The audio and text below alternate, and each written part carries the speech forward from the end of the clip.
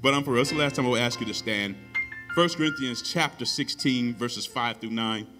Amen. I'm going to be reading on an NIV translation of the Bible. 1 Corinthians chapter 16, verses 5 through 9. Where it reads, "After I go through Macedonia, I will come to you. For I will be going through Macedonia. Perhaps I will stay with you for a while, or even spend the winter, so that you can help me on my journey wherever I go. For I do not want to see you now and make only a passing visit." This ain't going to be a drive-by. I don't want it to be like that. I want to spend some time with you, if the Lord permits, or if it be the Lord's will.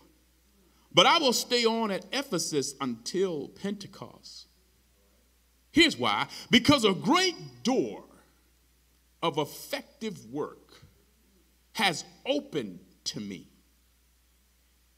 And yet there are many who oppose me. I'm going to focus our attention on that 9th verse. I want to hit you square in the head. A great door of opportunity has opened for me. But there are many who oppose it. And I want to use for this last installment of this conversation on mission-minded ministry, the Holy Spirit asked me, I asked the Lord, how do you want me to put the period on the end of this conversation? And he whispered to me, Faison, preach about the door of opportunity. And so by the will of God, I'm going to share with you and talk to you a little bit about the door of opportunity. Let's pray. Father, have your way in this moment. In Jesus' name, amen. Please be seated. I want to underscore the fact that we're going to be traveling to Pastor Cousin's church this afternoon. And so our praise team, portion of our music and arts department is going with us. And I want to invite you to come with us. Amen. Directly after service. I understand they're going to be feeding us lunch over there. And then we're going to be going right into the service. And I'm so glad to have an opportunity to celebrate that great man of God as he celebrates his anniversary. Amen. Amen. The door of opportunity. Whenever somebody talks about an open door, it's a figure of speech, which represents, here it is, access, entry, and underscore this, permission. When God talks to you about a door of opportunity, he is saying to you, you have divine permission. Consequently, a closed door symbolizes no access or limited access. An open door is always symbolic of opportunity. Now, I'm going to say this. I recently bought a new home security device from my house, and the unique thing about this home security device is that it doesn't just emit a sound when you open a door or a window, but it actually talks to you. Yeah, some of you have the same device at your house, that when you open the door or open a window, it doesn't just send off a beeping sound, but it actually talks to you, and it tells you specifically which door and which window is open. That doesn't leave you figuring it out, checking doors, and running into rooms, trying to find out where the breach is. But along with the sound that gets your attention, there is a voice saying, the back door is open. The window is open. The garage door is open. And I appreciate it because rather than me wasting time running around trying to figure out where the door is, my device is set up in such a way that is telling me exactly. I'm looking for a specific door that is open to me. I want to say to you that the doors that God opens in your life are tailor-made just for you. That is not just a door, but it is your door. That the things that God has for you, that God is so specific and tailor-made, and you are so much in his forethought that when he opens a door, he gives you a signal. He gives you a word. He gives you a sign that this is your door. I'm glad for that because you have to understand that every door is not your door. Every door is not your door. Every man is not your man. Every opportunity is not your opportunity. Y'all not going to talk to me this morning. That there is something and someone in some place that is specifically designed for you and that it is not going to fit anybody else. This is your door. Look at somebody say, this is my door. See, I want to emphasize that because this is a generation that values options. And you would think that the more options that you have, the greater satisfaction we would have. But there's a great body of research that suggests that that is actually the opposite is true. That suggests that that having too many options can have a negative consequence because people get frustrated and confused when you give them too many choices. And that people suffer from what they call choice overload. Ever went through that in the store? I came in for one thing. I came in for one item, and he gave it to me in several different sizes, several different colors, and I'm so frustrated that I finally just walk out. Ever done it before? I've done it before. That sometimes when you give people too many options is not a good thing, that it gives you choice overload, which leads to choice paralysis, where I don't do anything. I only came for one thing.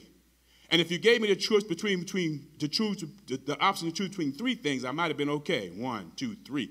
But by the time you gave me 12 options, it's too many options, too many choices, and I, out of frustration, ended up making no choice. But God has made it easy for you. He makes it easy because what he does is he gives you a door that is for you. And I don't know who I'm talking to this morning, but God began to deal with me specifically about some things that you have had to refuse. And then sometimes you regret it thinking, should I have done it? Should I not have done it? Should I have gone? Should I have stayed? And the frustration and regret that sometimes we go through are wondering if that was my door, if that was the person I should have been connected to. Should I have been at that church? Should I have took that opportunity? Should I have gone into that situation? And God wants to minister to you about the opportunity that he has given to you. This is your door. Look at somebody and say, this is my door. In our text here, Paul is having a discussion with his colleagues about his travel plans. And he explained to them that he is going to be going through Macedonia. And some of you will remember Macedonia was the place that God had given to Paul in a vision. We had a vision of a man saying, come help us. And the Macedonians were of such great people that they were very generous people. And that he was going to be passing through Macedonia because he was on a building camp, not a building campaign, but a charity campaign. We was gathering up resources. And the Corinthian church wanted to participate in being able to be a blessing to another church. That's not something you see much nowadays, a church helping another church. Everybody is concerned about you helping my church.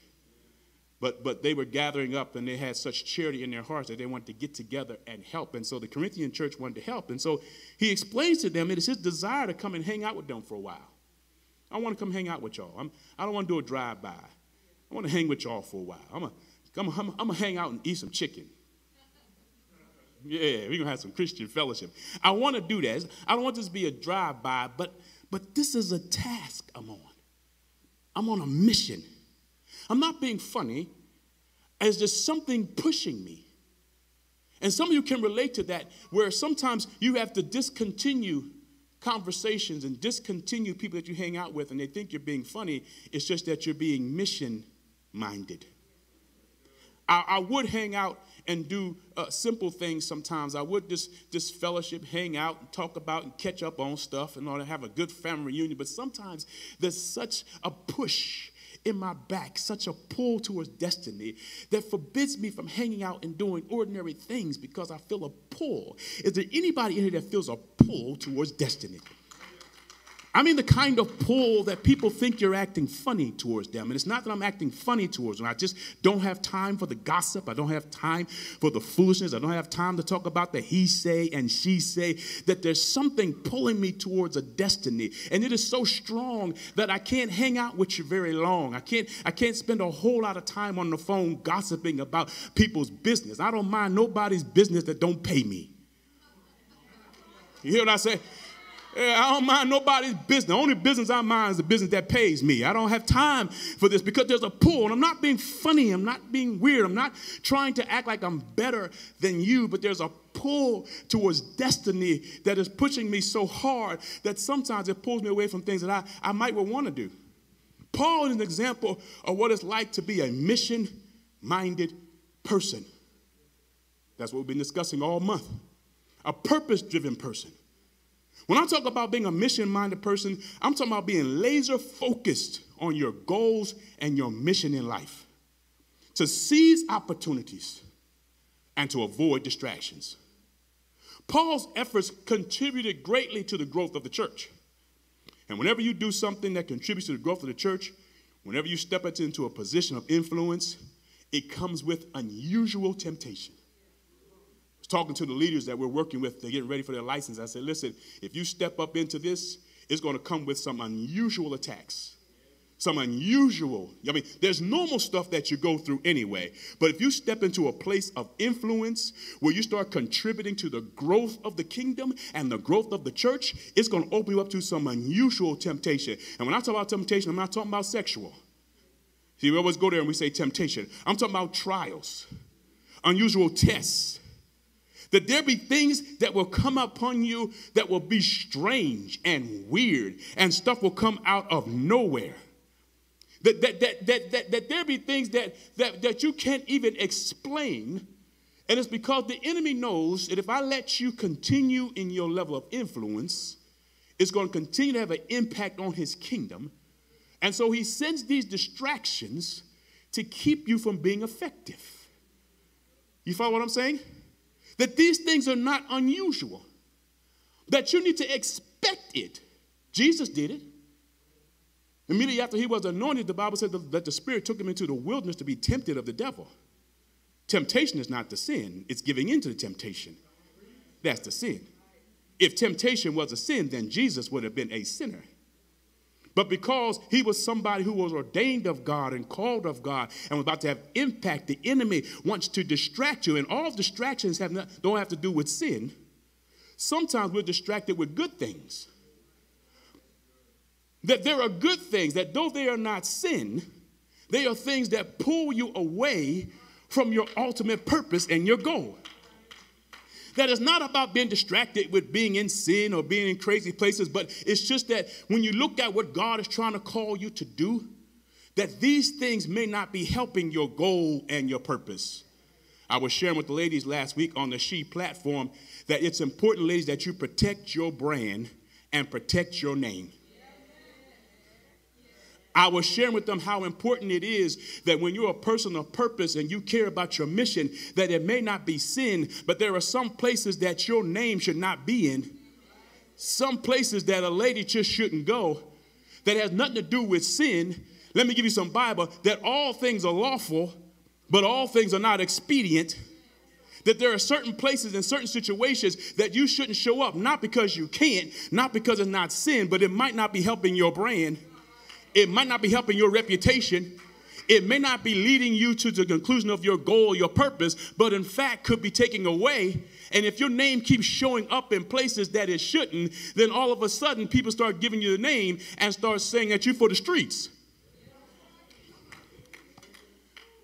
Yeah, because there's certain places, even the men, there's certain places that I could go, but I won't go because this is not going to be good for my brand.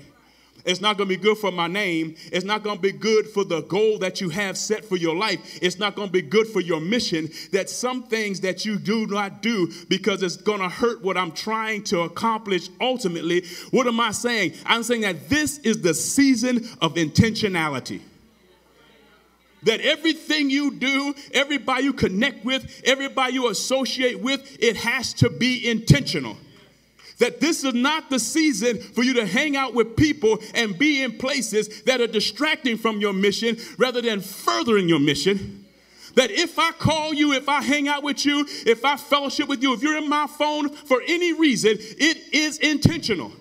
The day for you having people that just want to hang out with you because they're curious, they want to pick you up and play with you for a while and then put you back, that day is over.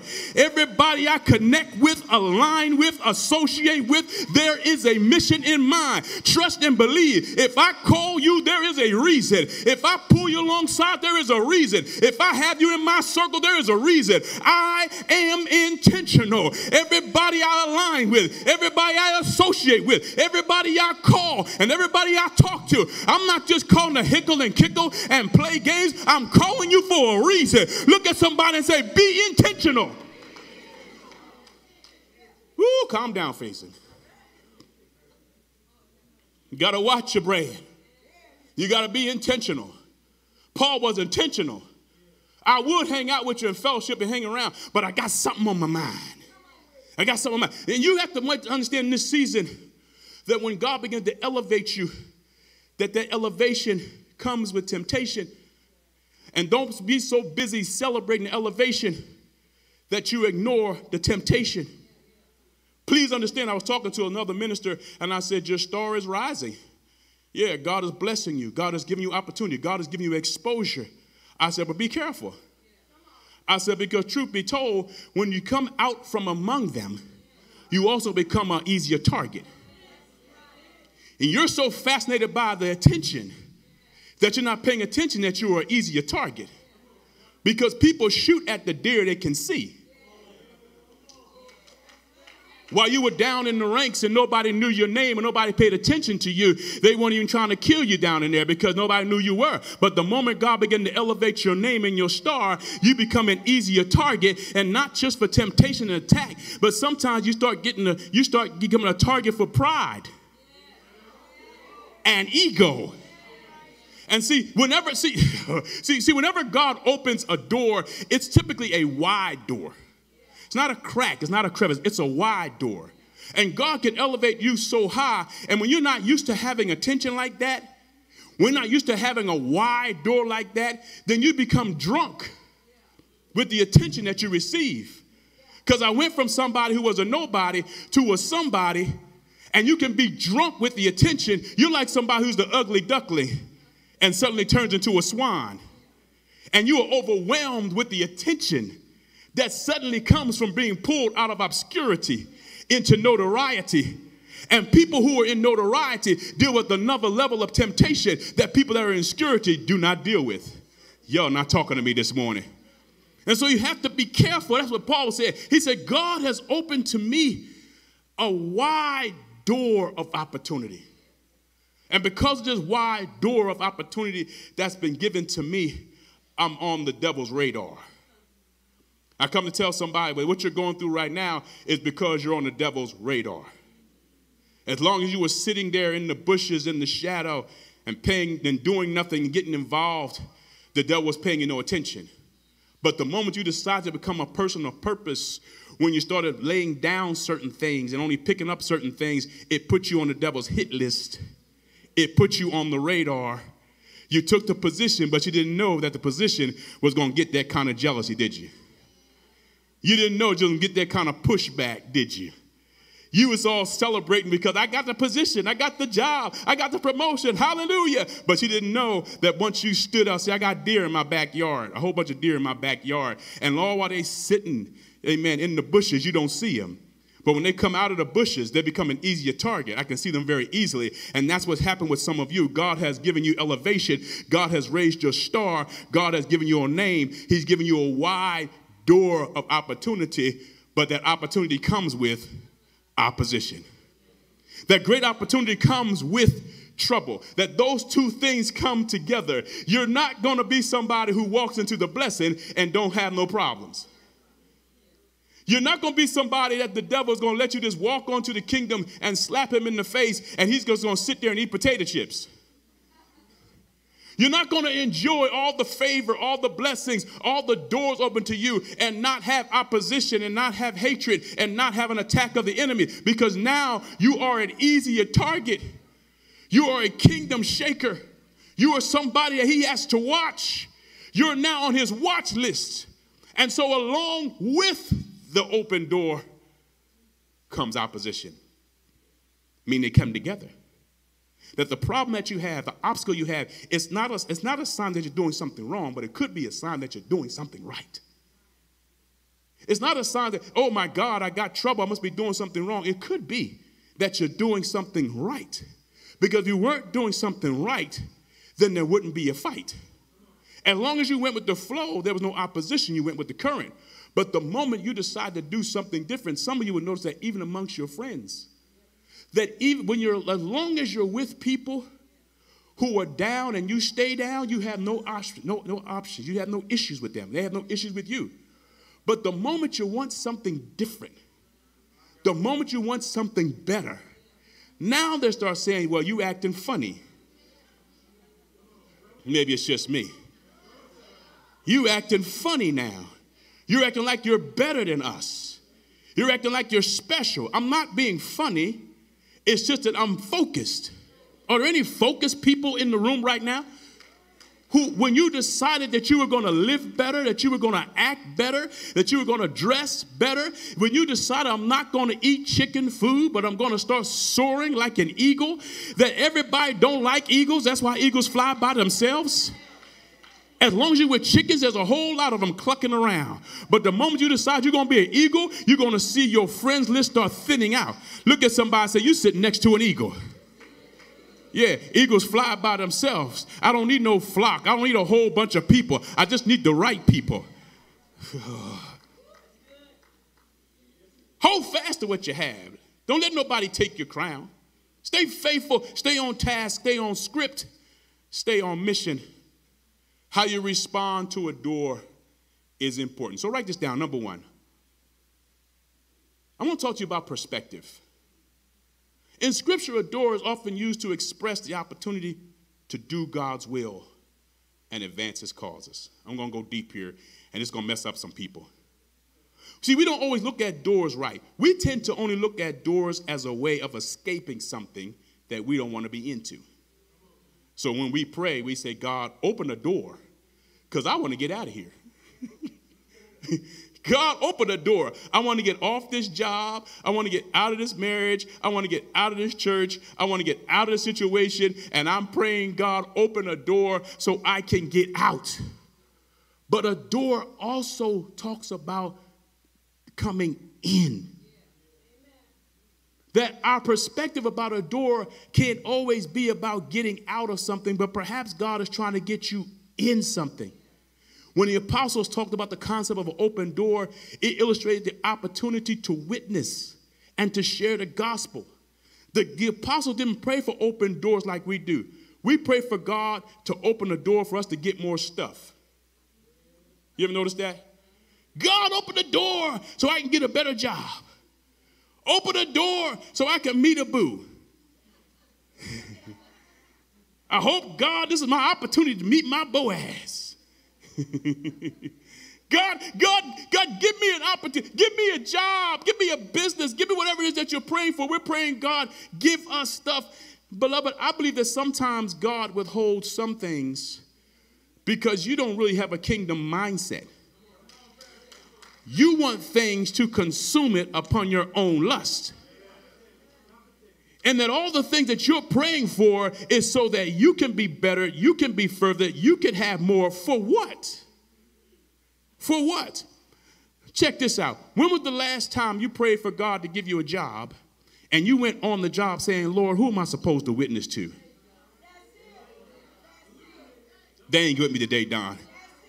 When was the last time you were praying for a new house in a neighborhood and you walked around, you rode around the neighborhood thinking, Lord, who am I supposed to witness to in this neighborhood?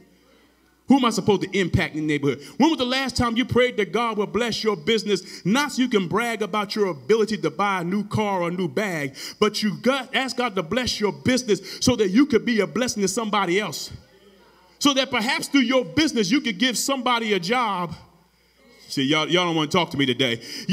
Perhaps God is not blessing you to be on that job just for a check. I know you need a check, but perhaps he's not giving you influence on that job simply because you want a position, but he's put you in a place that you could have influence with people, that you could talk to people, that you could impact people, that you are like Joseph in your job, that God has raised you up so he can use you to be an impact.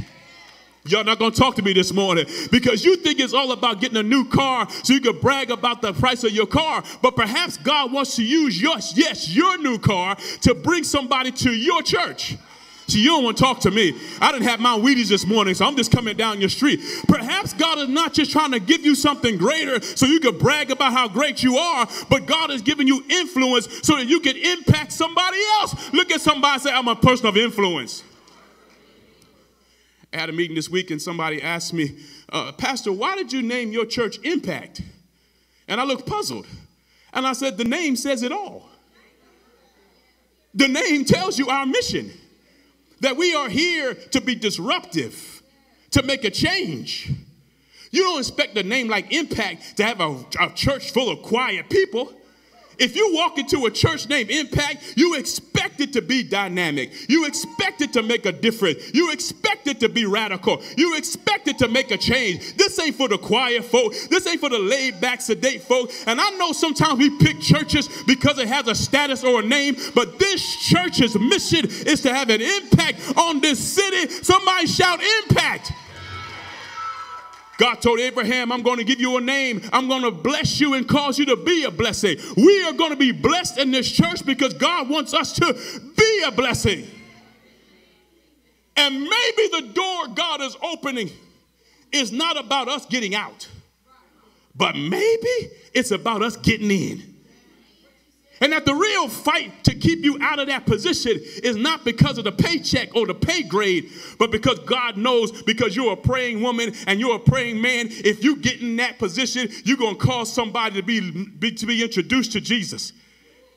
The apostles prayed for an opportunity for a door to open so that they could spread the gospel. And maybe God is holding back some things from you because he know you ain't going to do right. He know you ain't going to influence nobody. He know that you're going to get on your job and be a secret squirrel for Jesus and be afraid to tell somebody that God is in my life and that I'm a Christian and that I'm a believer. And God said, I can't use you in that opportunity because you're too scary for me. But I need some bold, radical people who will walk up in a job or walk up in a community and say full-throated, I am a believer, I am a Christian, and God sent me here to make a difference. Clap your hands if you know God is raising you up. If you know that you're blessed to be a blessing, would you give God praise right here? Oh, I got to go. I got to get out of here. Would you give God praise for God raising you up so you can be a person of influence? Stop always praying for God to get you out, but start praying, God, where do you want to send me? Where can I go? Where do you want to put me? Kick the door down, because you know if I get up in here, it's going to be a mess. I don't blame that devil for trying to keep you out of that neighborhood, because he knows if you get in that neighborhood, you're going to be a light in that neighborhood. You're going to change the whole dynamic. You're going to change the whole demographic. There's a praying man on this block. There's a praying man on this corner. There's a praying man in this community. All my praying people, give God a shout right here. Number two, y'all with me? Number two. I want to talk to you about perseverance. Here's my issue with the saints when it comes to open doors. That a lot of times we get stuck in the doorway. We get stuck. We pray for God, open the door. And when you get in the door, you're so busy shouting in the doorway that you don't go all the way in. And a lot of people will shout all the way up to the door and not go through the door. See, when I came to church this morning, I came through the doors because everything that God wanted me to do was going to be on the other side of that door. I'm saying to somebody that everything that God has for you is on the other side of that door. And what happened with the saints is you're excited because God opened the door. You're excited because God opened the door for you to have the business, but you ain't working the business. You're excited that God opened the door for you to meet somebody to marry, but you ain't working the marriage. You're praying because God has called you into ministry, and I feel his anointing on me, and I feel the shaking, the quivers, but you ain't doing ministry. So there you are shouting in front of the door. I suspect that many people in here right now, you are stuck in the doorway. That the door is swung wide open for you. And you are stuck between here and there. And that you are posting and you are bragging and you are carrying on about the door that God has opened without actually walking in through the door that God has opened for you. I'm trying to tell somebody something. We are moving into a day where it no longer makes sense for us to shout at the door that we never go through. To shout about blessings that we never actually receive. to shout about a business. You slapped your name on it, but you ain't doing the work to make the business prosperous. Who cares if you got a name on the business if you ain't doing nothing with the business? So you brag about God called me, he's anointed me, and you feel the shaking, but you ain't doing no ministry. No service, no preparation, no nothing. You're just excited about the door open. Push on somebody and say, God said, go through the door. I came this morning to push somebody through the door. You were stuck, as it were, between here and there. You were stuck right in the doorway. You're jumping up and down in the doorway. You're shouting in the doorway. You're clapping your hands in the doorway. But the Holy Spirit told me to push on your back and push you through a door. Look above, my God. Would you push on about 3 people and said, I came to push you through the door? You're standing there looking at it and gazing at it and peeking through it. But God said, I'm going to push you through a door. I'm telling somebody in here, God's about to push you into everything that you ever thought was possible. That he's going to push you into the area of your imagination. That you're not going to just talk about it, but you're going to be about it. Slap about 3 folks and say, go through the door, go through the door, go through the door, go through the door, go through the door.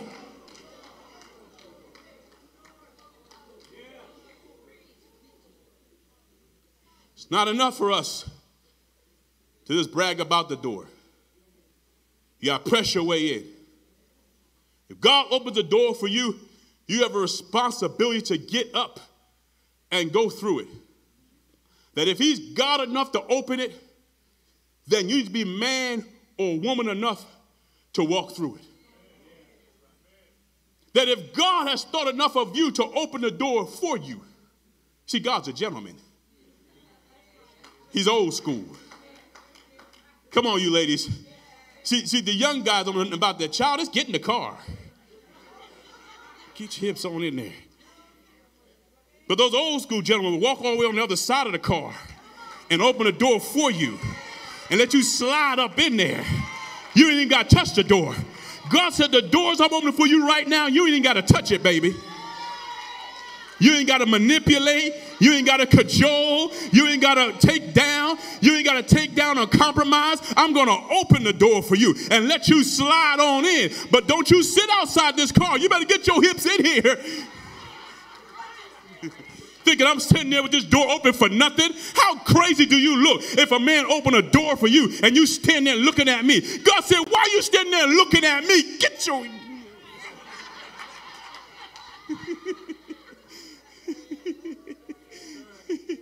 Slap about 3 people and say, he's opened the door for me. He's opened the door for me.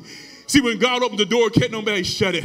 When God opened the door, they be mad. They don't want you to have, but they can't do nothing about it. He opened the door for me. He opened the door so wide that I didn't have to hurt nothing getting myself in. Oh, my God.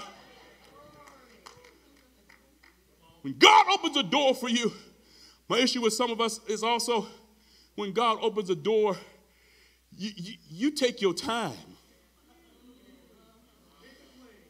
You meander through the door. You be checking this stuff out and stuff while you're walking through the door. Because you're more worried about how you look. You want to be pretty going through a door. You got to check the mirror while you're going through a door. But I come to tell somebody that when God opens a door, baby, you got to run.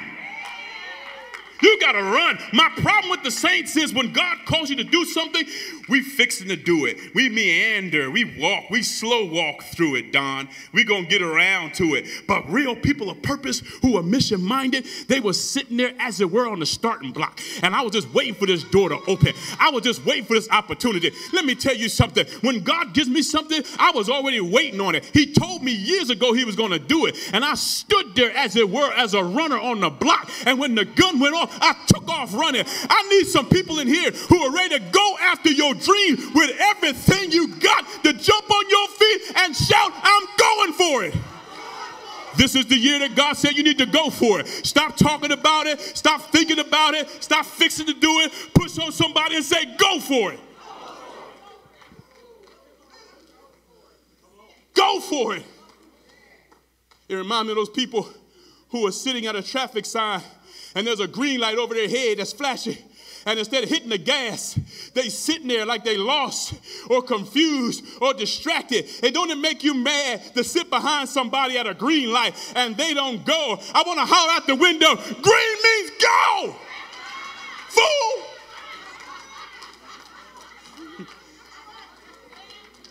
I see, as it were, over somebody's life, a flashing green light telling you it means go. It's been stopped for a while. It's been paused for a while. But there's a green light over your life. I don't know what your thing is, but God said whatever it is, he said go for it. Green doesn't mean stop. Green doesn't mean slow down. Green doesn't mean wait for your friends. Green means go. Stop waiting for other people to see your dream before you go for it. There is a green light over your life. Slap somebody and say, God said go.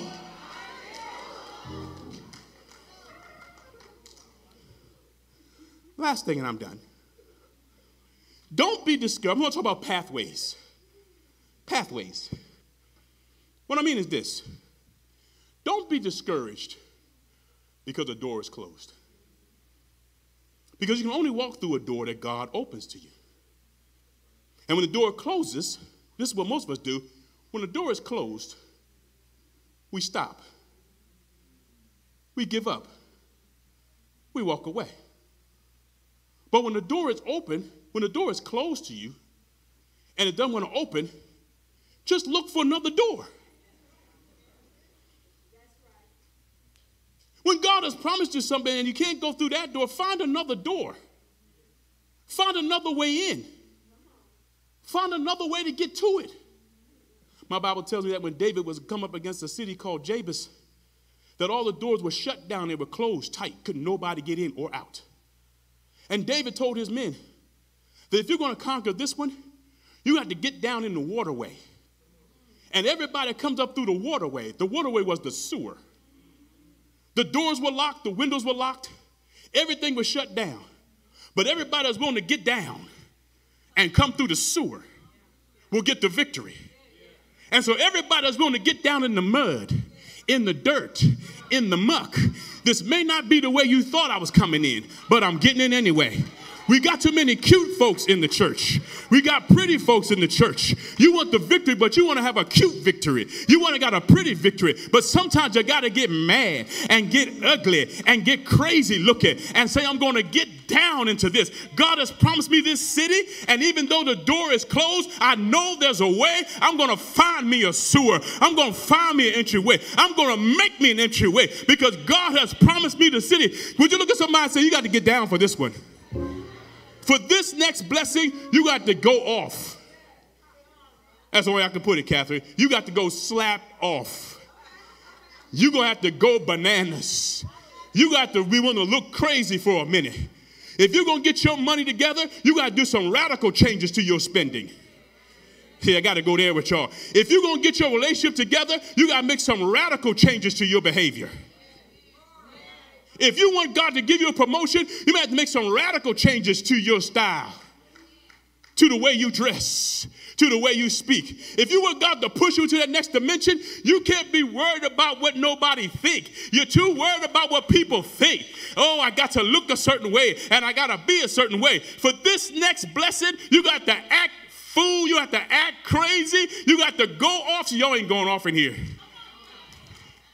That's why people in this church get a little bit confused, Don.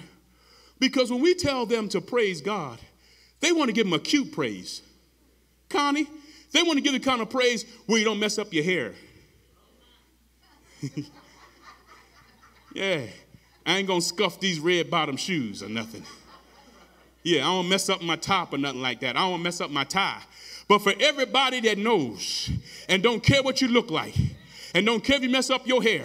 And don't care if you got guests and visitors who ain't trying to be changing who you are because you got folk that ain't seen you before. For everybody that just don't care what nobody think, and you know that praise is your weapon, I want you to pull out a radical praise because you need a radical breakthrough.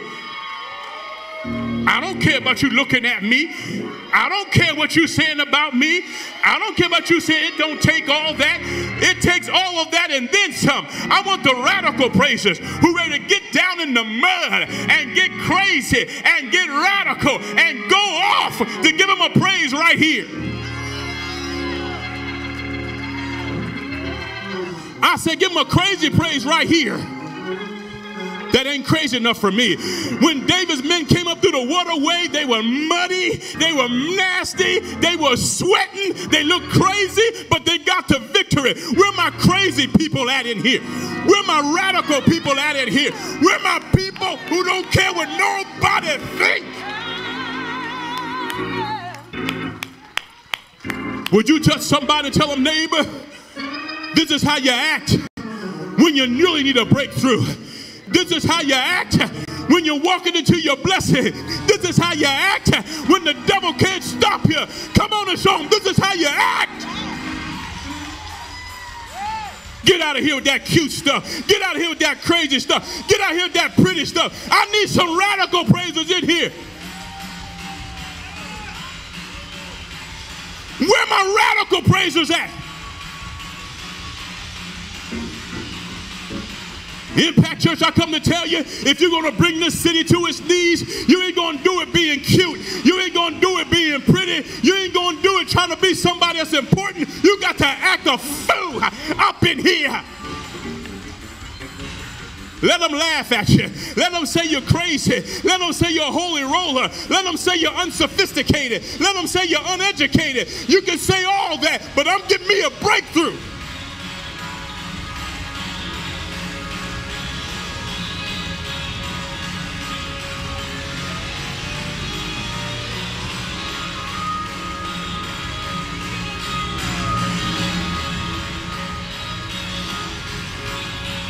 Somebody shout hallelujah up in here.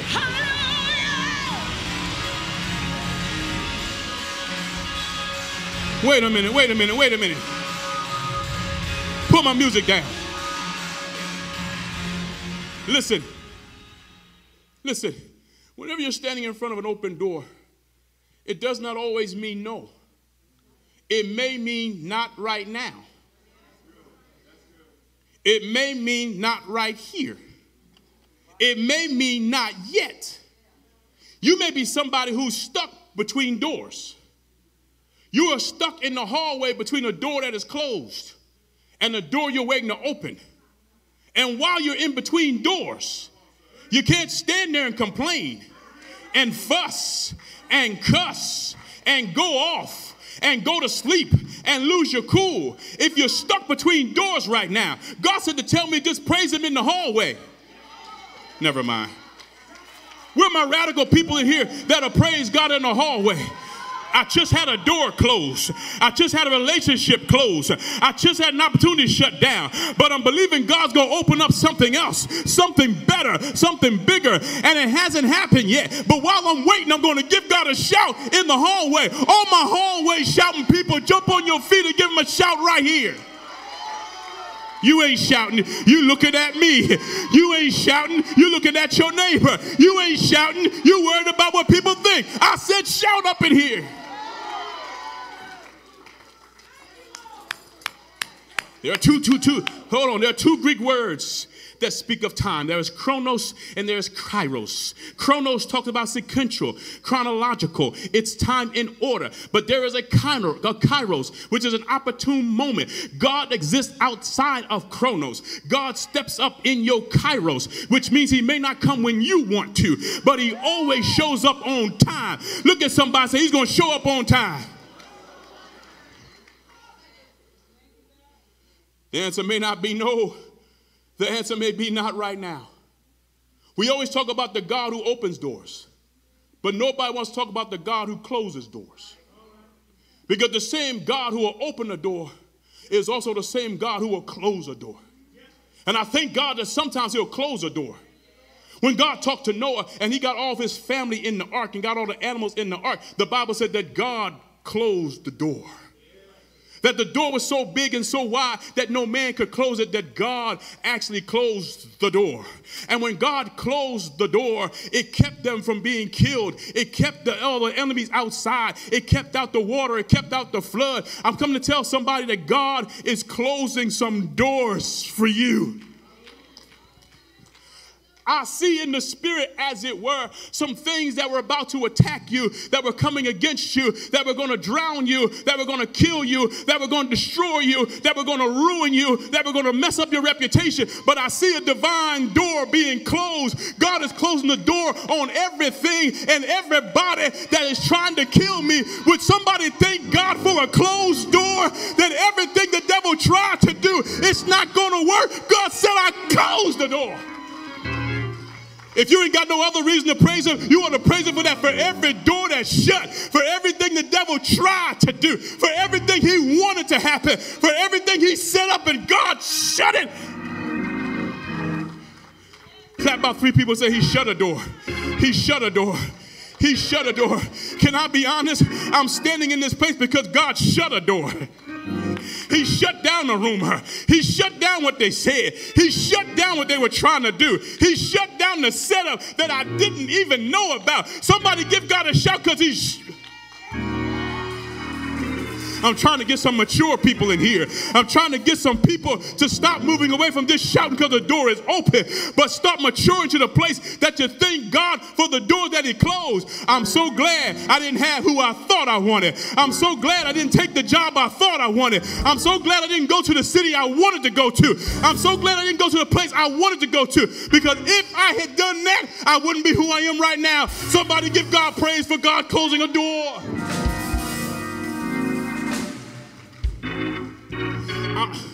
I'm trying to mature you to a place that you understand that even closed doors are in God's will.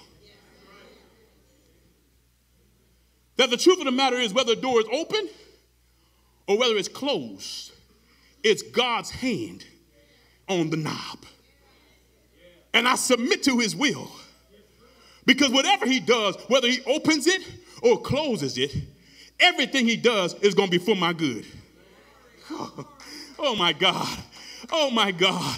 Oh my God. That if God closed the door, it's because he knew it wasn't going to be good for me. He knew it was going to hurt me ultimately. He knew they were going to break my heart. So he closed the door. He had to close the door with his divine hand because you didn't have the nerve or the courage or the faith to close it yourself. And there are some relationships that God is closing down that you don't have the nerve to break. And God said, that's all right, I'm going to break it. You don't have the courage to walk away from it. And God said, that's all right, I'm going to break it. That you don't have the nerve to get away from it, but God said, it's all right, I'm going to close the door. Oh my God. I'm going to shut the door on them. I'm going to make it where they can't get to you, where they're not even interested in talking to you, where they don't want to be around you, and you want to cry about it, but really it's me closing the door. Is there anybody in here that can thank God for closing some doors for you? That if you had who you thought you wanted, your life would be miserable right now. Thank you, Lord, for closing the door. That if I had the job that I had my mind on, I wouldn't have as much freedom as I have. I wouldn't have as much joy as I have. I wouldn't have as much peace as I have. It was more money, but it was less peace. And God closed the... Slap somebody and say he closed it. He closed it. He closed it. And at the opportune time, he opened the door. When you're stepping out into a new thing, into a new season, into a new opportunity, something that you did not even expect. God said, I'm closing a door because I'm going to open up to something better later. If you believe what I'm saying, give God a shout right here. I'm going to close with this. Interesting thing that God said to John on the Isle of Patmos. When he was writing to the 7 churches, he said to the church of Philadelphia, he said, listen, though you are few in numbers, though you are a little flock, yet you have been faithful to keep my word. And you've been faithful to my name. Though you are small in strength, though you didn't have the ability to defend yourself, that everybody laughed at you and said, look at that little flock. Look at that little church. Impact Church. How many is there? 1, 2, 3, 4, 5, 6, 7, 8. What kind of name this pastor got? Is he popular? Is he famous? Come on, Pastor. Is he a social media influencer? How many people are watching him? Let me check his numbers. What's his following like? How many people on his Instagram? God said, even though you were a little flock, one thing you did do, you kept my word. You gave priority to my word. You lifted up my word above everything else. That's why we preach the word over here. Because we understand that man should not live by bread alone, but by every word. You kept my word, and you kept my name. You weren't ashamed of my name. You didn't hide my name. You didn't try to blend in. You didn't try to mix cultures. You didn't try to be ashamed of who I was. And because you kept my name and you kept my word, as a consequence of just you being faithful, I'm opening to you a door that no man can shut. Oh God, I wish you hurry up in here. Because you were faithful to me, I'm going to open a door. And this door will not open because of your influence, your numbers, your all the things that you want to brag on, your education, your contacts, your connections. The door I'm about to open, no man can shut. The door I'm about to open is going to be so big, it's going to blow people's minds. The door, I wanted you to be too weak to push the door open. Because when it does, Connie, you won't be able to brag and say you did it. You're going to have to say God did this. That this is a God thing. When I give you a promotion, I wanted them to think you wasn't qualified. Because when you get it, you're going to be able to say God did it. God in this door, God bless these kids.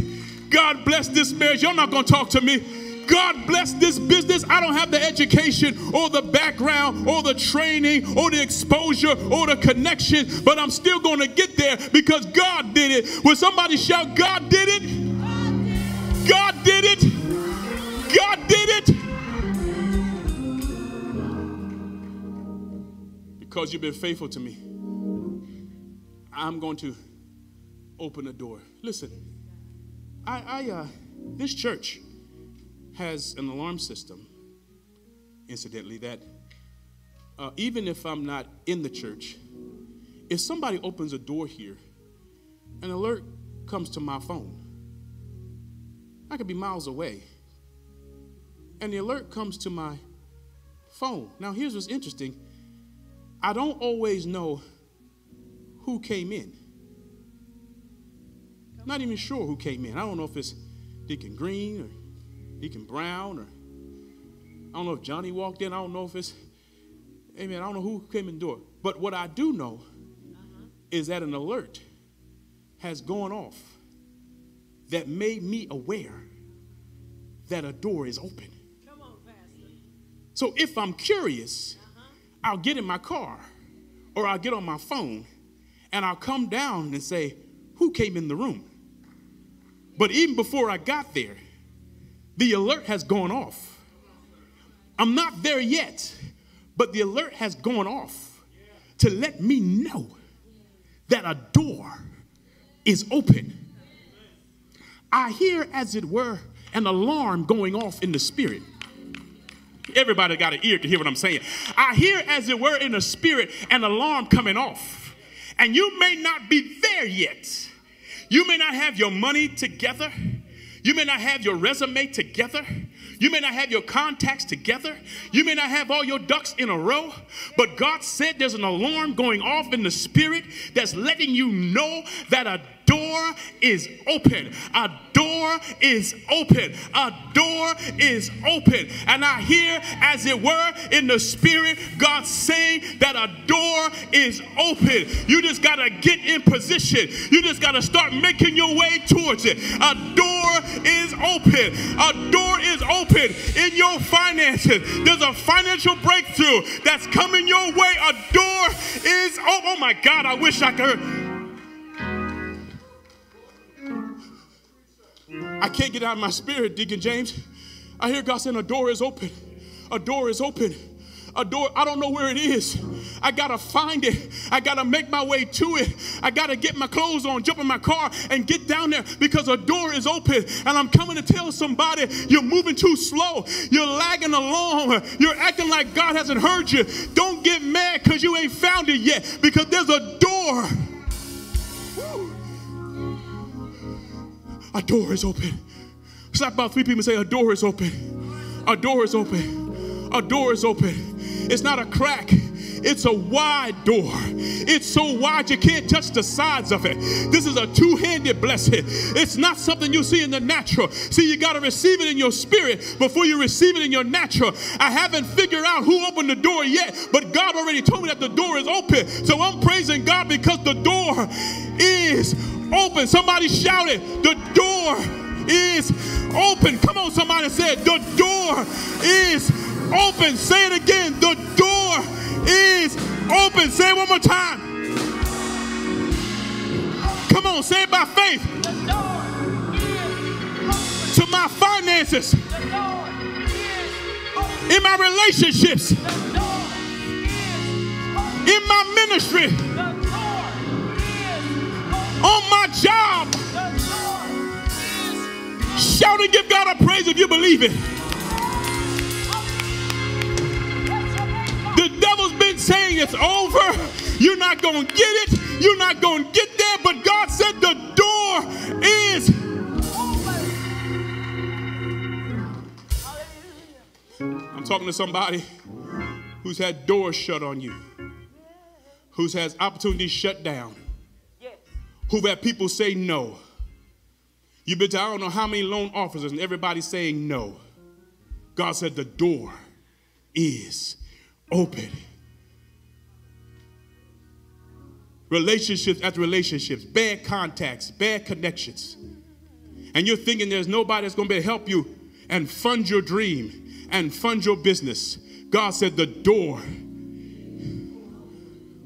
You've been feeling like you're on an island by yourself and nobody can help you get to the next level. And God sent me to tell you this morning, the door is open. Here's what Jesus said. Spirit said, the day that you hear my voice, harden not your heart. Harden not your heart. The day that you hear my voice. What that simply means is that you may not feel conviction all the time. The door is not open all the time. But the day I say to you that the door is open, that is your sign to make your way to the exit. That whatever you're into, trapped by, whatever's got you bound up, that when the Spirit gives you a sign that the door is open, that is a sign that you can get out of it. Get out of it. Every addiction you may have, every struggle you may have, every habit you may have, when you sense the Spirit of God on you like that, that means run. That means go. That means dart for the door. And I hear in the Spirit God saying that a door is open. This is a door of opportunity. Everything you've been believing God for is on the other side of this door. Everything you've been waiting on.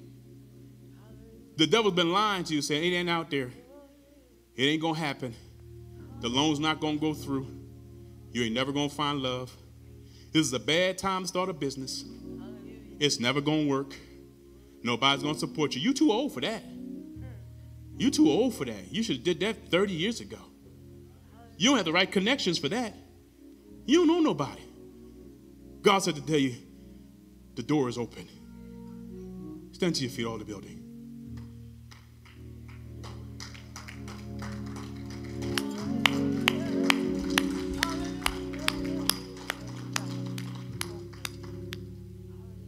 Bow your heads and close your eyes. For somebody, this is a moment. It's not just a sermon, it's a prophetic word. I felt a prophecy over it while I was speaking it. Sometimes you have sermons, it's a message, but sometimes it's a prophetic word, like you were supposed to hear this today. For the things that you have on your heart. Some of you right now are getting ready to walk away from things you knew God gave you because it's not working out like you thought. God, they ain't paying attention to me. They ain't giving me no play. They're not calling my name. They don't even know I'm here. I'm on this job. I'm being passed over for promotions. I'm in this church. I'm working. I'm serving, and nobody seems to pay attention. I got gifts in me, Lord. I got talents in me. I'm better than this. And the enemy will sometimes talk you out of the place that God himself has put you in and make you think that there's nothing else. But God put you in the right place at the right time. You know, a door don't always look like a door. It don't always look like a door. You're frustrated. This ain't no door. If this was a door, it'd have a bigger check attached to it. If this was a real door, it would somehow project me into a place that people recognize me. God said, it's a door. It's a door. True, it's a door. It's a small door. Just a window. But through this window, I'm going to change everything about your life. Bow your heads, close your eyes. In this room right now is somebody who is struggling with the decision to follow Jesus or not. And they're looking at us saying, what is this Jesus thing? What is this Jesus thing? I don't get it. I don't get it. I want to be somewhere where it's fancy and it's big and it's bombastic. God, you put me in a little church with a little flock. They got big praise, but they're a little church. They ain't got no big band. Where the band at? No big choir. Where the choir at? Lord, it's not even in an easy location. I got to make a few turns just to get to the church. Where the famous people at? I walked in the building. I was trying to find the influential people, the famous people, the educated people, the smart people, the rich people. They ain't in here. And I'm trying to figure out how we're supposed to pastor a city with a little flock. But I heard God say, Daphne, I've opened a door for you. Jesus. I've opened a door for you to impact this city, to impact this church, to impact people's lives. You're in this church on purpose.